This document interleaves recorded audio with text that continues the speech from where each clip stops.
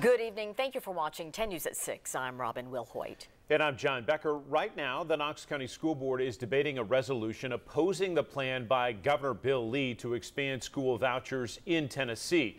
The governor calls them freedom scholarships. They give families thousands of dollars in public dollars to spend on private schools. That meeting started an hour ago. And yesterday, we sat down with 7 superintendents in East Tennessee who are all against the plan.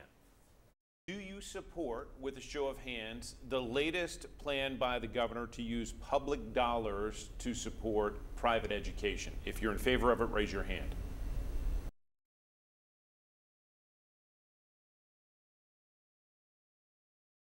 Right now, 10 News reporter Olivia Daig joining us from outside the Knox County Board of Education meeting. Olivia?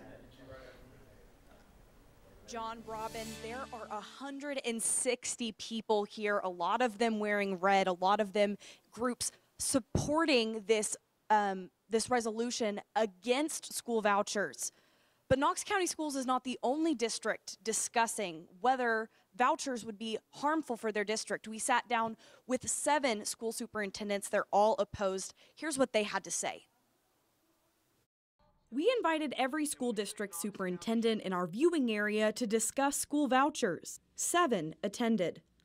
You can be a Republican and still support public schools and be anti-voucher.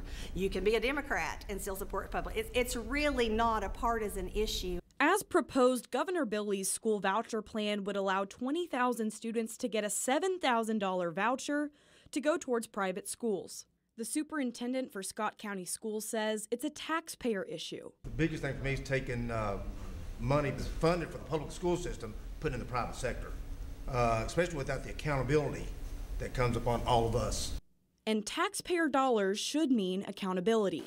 That's something the superintendent for Oneida says all teachers face in public school. When they say every minute of our day is scheduled, it is literally every minute of our day. There's nothing against private schools, but they have the opportunity to attend school 5.5 hours, and then they may go do some sort of extracurricular activity, you know, that's completely outside of anything that we are allowed to do. And so how is that fair?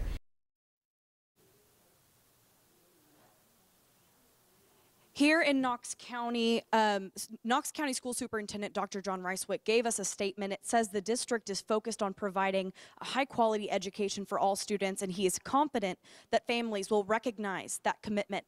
Now, Dr. Ricewick did not attend our roundtable discussion. We did invite him twice, and you'll hear more from these superintendents Sunday morning on Inside Tennessee. And right now, the school board is voting on this measure. We'll have updates to come. John, Robin. Full coverage tonight on 10 News at 11. Thank you, Olivia.